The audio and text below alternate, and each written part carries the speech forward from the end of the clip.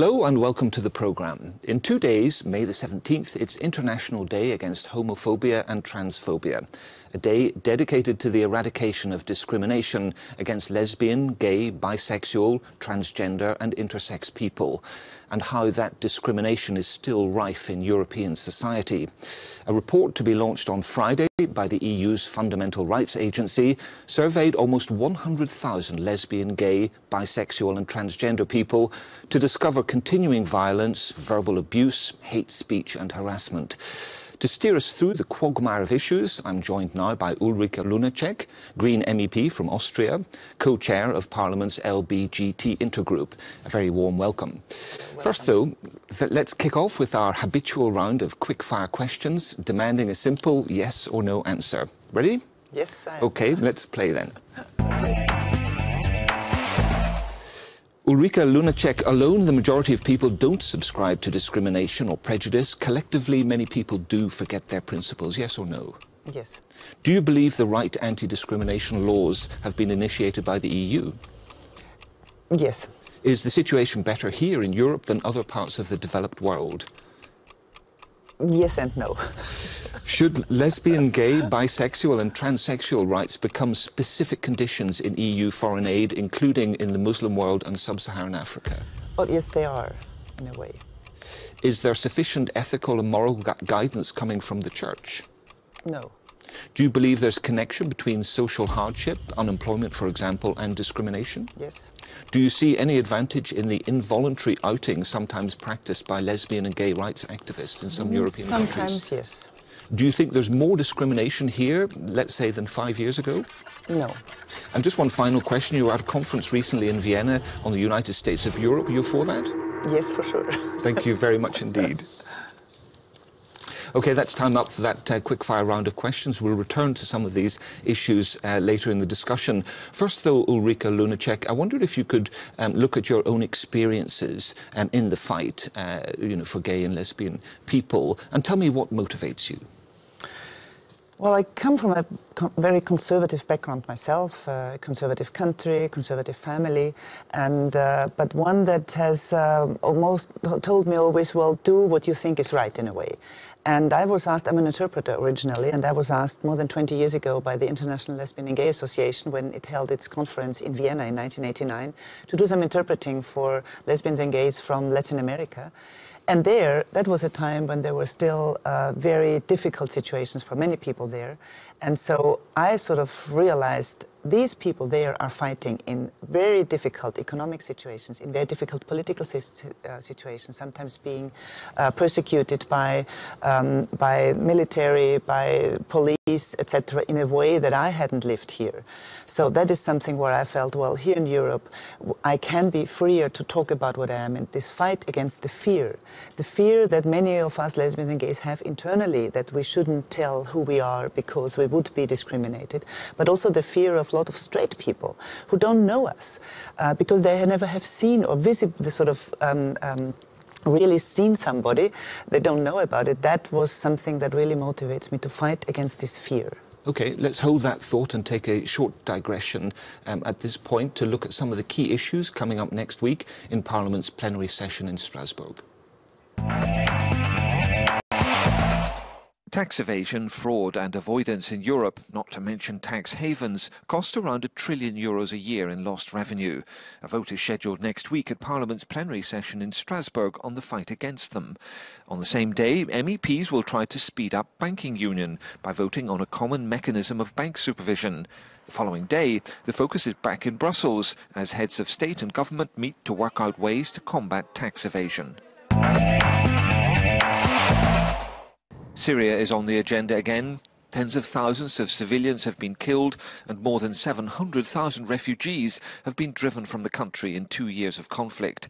The plight of the refugees in neighbouring countries is to be debated and voted on next week. The EU's High Representative for Foreign Affairs, Catherine Ashton, is due to attend. 3, 2, 1 and we're off. The countdown to the next European election is ready to start. Next Tuesday, plenary is to ratify the date. Millions of EU citizens are eligible to vote between Thursday the 22nd of May and Sunday the 25th.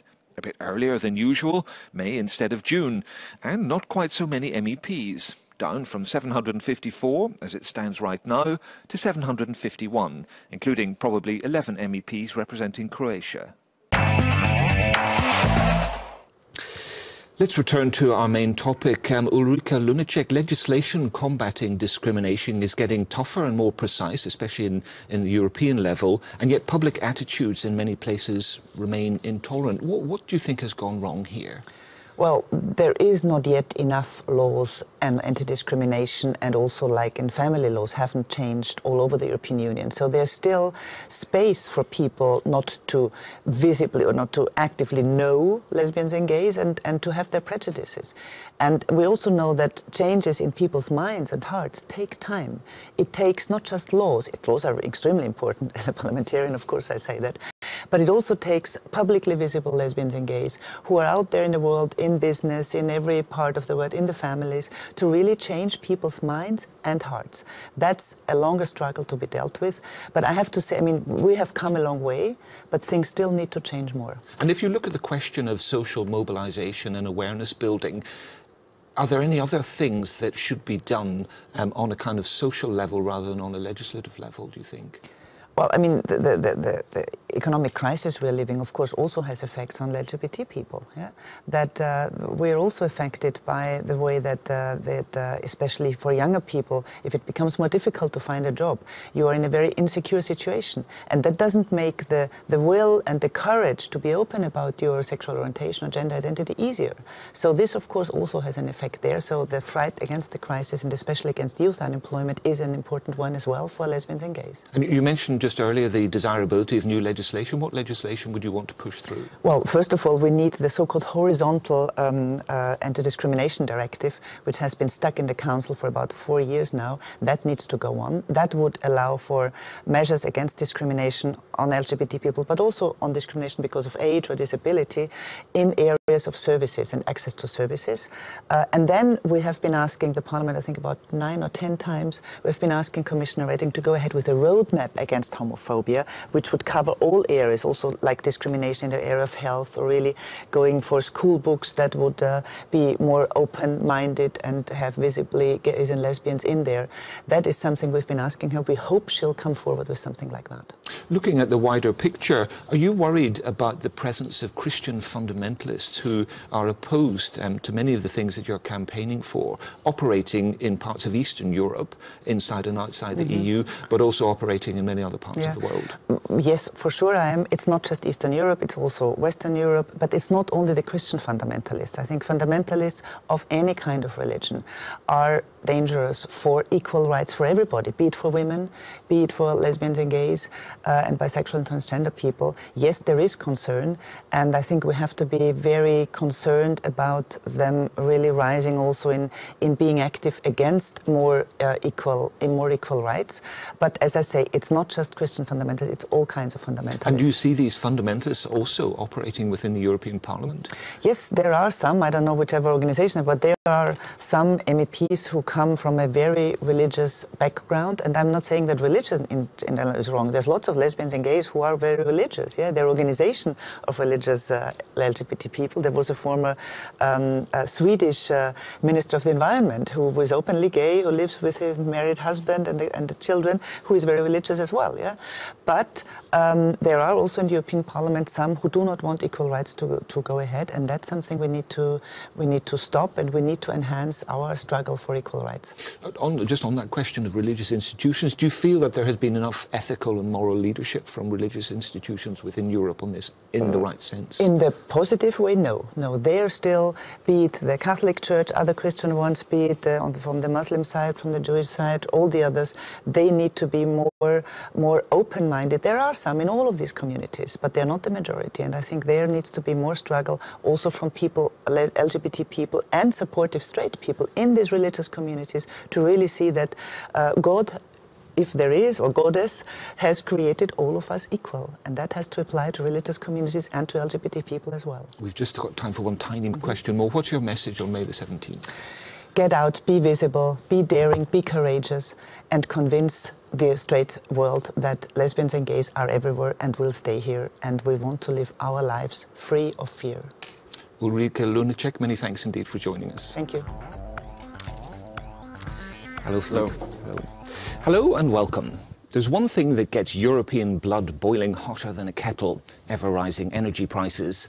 According to the EU Master Plan on Energy, they should be coming down, with customers benefiting from greater cross-border competition and market liberalisation. But tot up the monthly bills and you'd be forgiven for complaining the opposite is the case. Why? What's gone wrong with this key component of Europe's internal energy market? I hope my guest, Philippe De Backer, a Belgian MEP from the Alliance of Liberals and Democrats for Europe, will help us answer that. First, though, as we do with all our guests, a round of quick-fire questions in which you get to answer yes or no. Simple as that. OK, let's go. Philippe De Backer, if consumers haven't actually seen the benefit of energy liberalisation in 6 or 7 years, it's a failure, right? No. The idea that you can boil a pot of coffee in Brussels using competitive energy suppliers 4 countries away is a fantasy, right? No. Do you share citizens' alarm at the increasing prices in energy, 30 to 40% in 6 or 7 years? Yes. Have the big energy distribution monopolies of the past been broken down and we've seen a genuine opening up of the market? No. Major energy companies, as you know, were raided recently by the Commission on suspicion of price fixing. Do you believe these raids were justified? Yes. There is price fixing, you Yes. think. Do you believe in any intervention, either on a national or European level, to bring these down? Yes. Competitive energy supplies for business is the key to economic recovery in Europe, yes or no? Yes. Are prices set to increase as ever more alternative energy supplies feed into national grids? No. Do you believe that that alternative energy is part of the answer to our energy problems in Europe? Yes. Great, thanks very much indeed. Our time's up. We'll have a bit more time to discuss some of those issues in more depth. But first, Philippe De Backer, there are many shortcomings highlighted in a new report entitled Making the Internal Market in Energy Work in Europe. Briefly, how would you summarise what the key need is here to make this market in energy work? Well, I think first of all you have to look in this energy market in very long terms. Investments usually take 10, 20 years before they pay off. So I think what we first of all need is a very stable investment climate. And I think that will make sure that the right investments both in production but also in new distribution channels are taking place in Europe. And I think this is really crucial to make that happen. And in that respect it will also create much more competition, and that will drive the prices down eventually. And this is something that we haven't seen in the past enough. The liberalisation hasn't gone far enough, especially on the level of production but also on distribution. So there I think we as Europe should do more. OK, let's take a moment to look at a report on energy liberalisation right here in Belgium before we continue. This is prepared by my colleague Arnaud de Mulder. 19 degrés, c'est la température ambiante au salon chez les De Smet, idem à la cuisine ou ailleurs dans la maison. Ce confort a un coût pour ce ménage bruxellois de 4 personnes. La facture de gaz et d'électricité est le 3e poste de dépense après le loyer et l'alimentation. L'année 2012, on a payé 2 500 € sur l'année de gaz et d'électricité.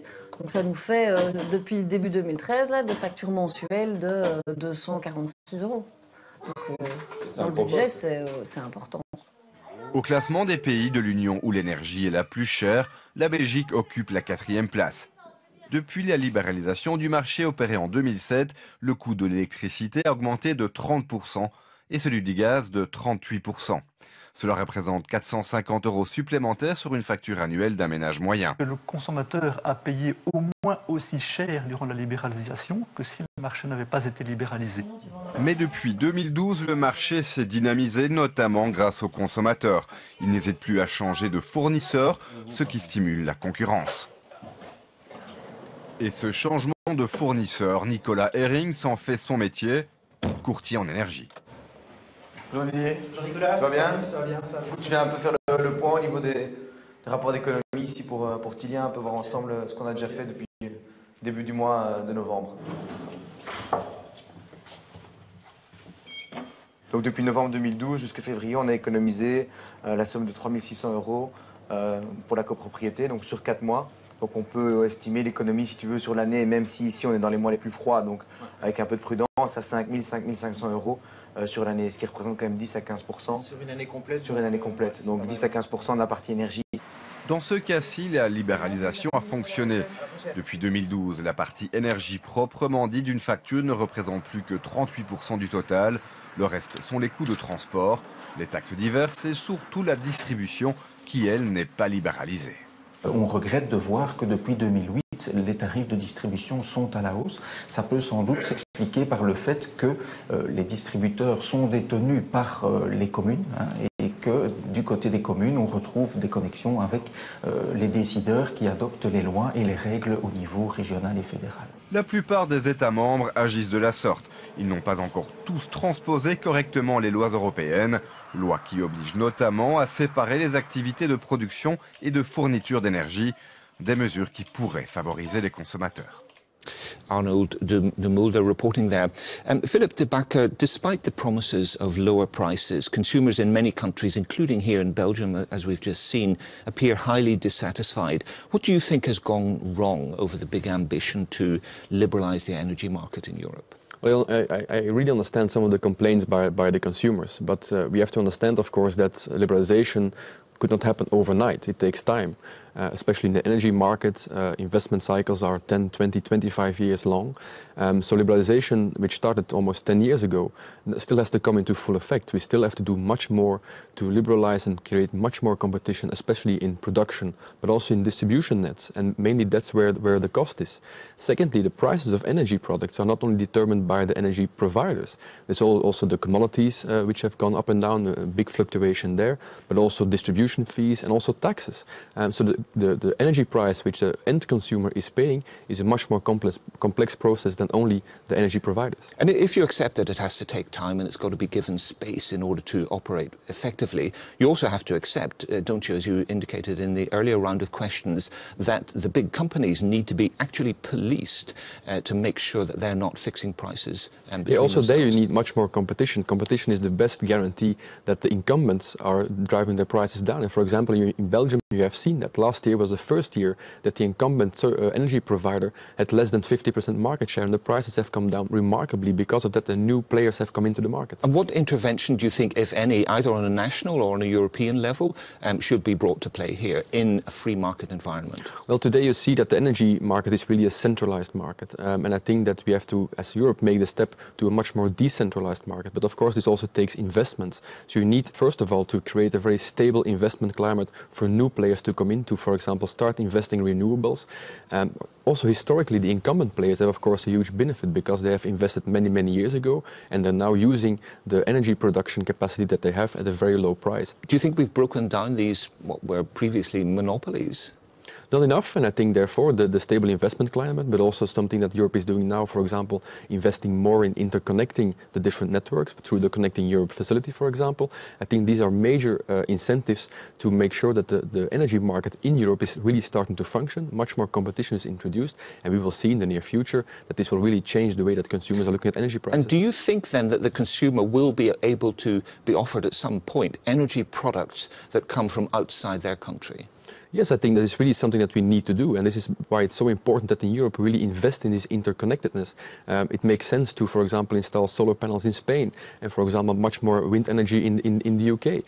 And interconnecting all these different forms of energy will be crucial in order to become energy independent also. But they have to get around, first of all, the problem that there are huge differences between pricing and between standards of energy supply in different countries.